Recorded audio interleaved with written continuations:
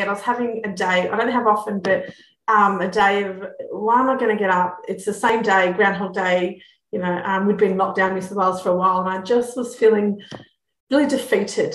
And I was like, there's just no point. I was trying to set some goals around some things, and I just felt like I was being held back in lots of different ways. And lying in bed going, no, there's no point. This isn't going to happen.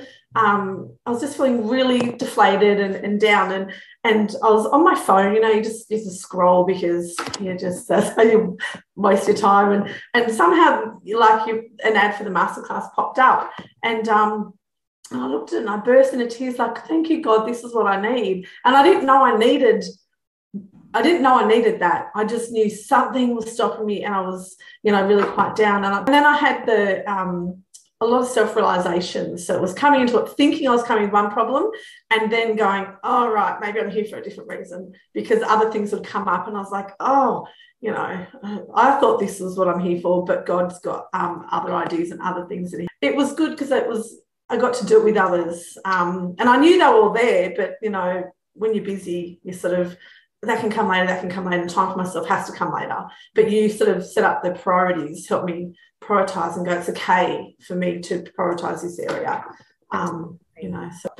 Exactly what I needed was what came through, because it wasn't just the teaching of it, but you actually helped me see those different, the different levels of priorities, and then allocate the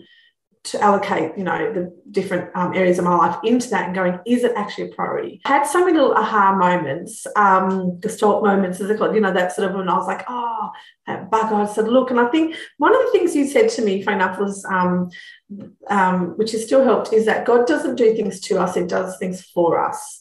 And that was a really big, a key element, because you always hear the, it's for your better good, or the big good that comes out. Very platitudes sort of things. But this was a reminder that there's reasons for this, which means if there's a reason for it, like if God's doing it, then there's a reason, and it's going to be for good. So there's sort of been one life-changing event, I guess, which was really, it's so much more than what I thought when I was. And that was the thing as well. When I came into it, I was where I didn't know anybody, and I very quickly realised that others knew each other.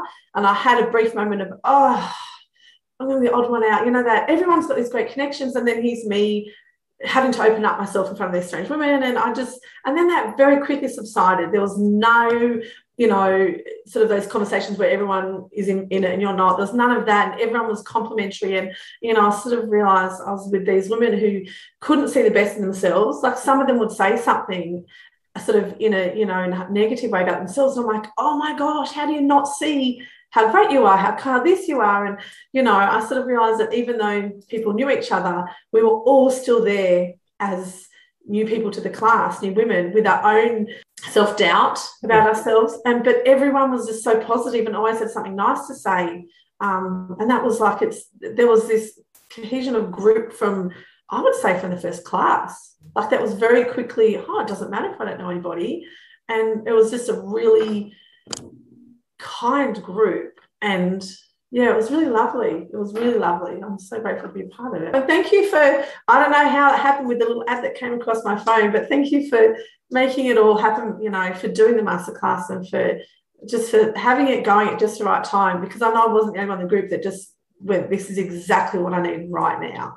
So I'm just so grateful for it. And I will, tell other people about it and say, I would do it again. I would actually do it again. I'm considering it would be something I could do every year with new challenges that come along.